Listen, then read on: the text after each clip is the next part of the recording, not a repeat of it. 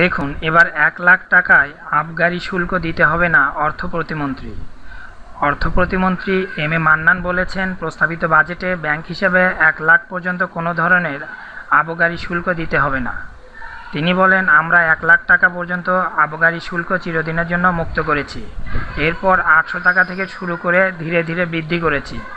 মঙ্গলবার জাতীয় সংসদ বাজেট আলোচনায় অর্থ প্রতিমন্ত্রী একথা বলেন। তিনি বলেন, ব্যাংকের হিসেবে আবগারি শুল্ক আদায় নতুন কিছু না। এই শুল্ক 1947 সাল থেকে শুরু হয়েছে, যা 2009 সাল থেকে 1 লাখ টাকা পর্যন্ত 500 টাকা হয়েছে। প্রস্তাবিত বাজেটে 1 লাখ পর্যন্ত কোনো ধরনের আবগারি শুল্ক দিতে হবে না। আমরা 1 লাখ টাকা পর্যন্ত চিরদিনের জন্য আবগারি শুল্ক মুক্ত করেছি। এরপর আমানতের ওপর 800 টাকা থেকে আবগারি শুল্ক শুরু করে ধীরে ধীরে বৃদ্ধি করা হয়েছে। তারপরেও যেসব কথা বলা হচ্ছে তা ঠিক নয়। আমাদের অর্থমন্ত্রী বিচ্ছিন্ন কেউ নন, তিনি এদেশেরই মানুষ। এরপরও আলোচনার সুযোগ রয়েছে। আমার এই চ্যানেলতে আপনারা যদি আরও লেটেস্ট নিউজ পেতে চান, তাহলে অবশ্যই সাবস্ক্রাইবের মাধ্যমে আমার সঙ্গে থাকুন। ধন্যবাদ সবাইকে।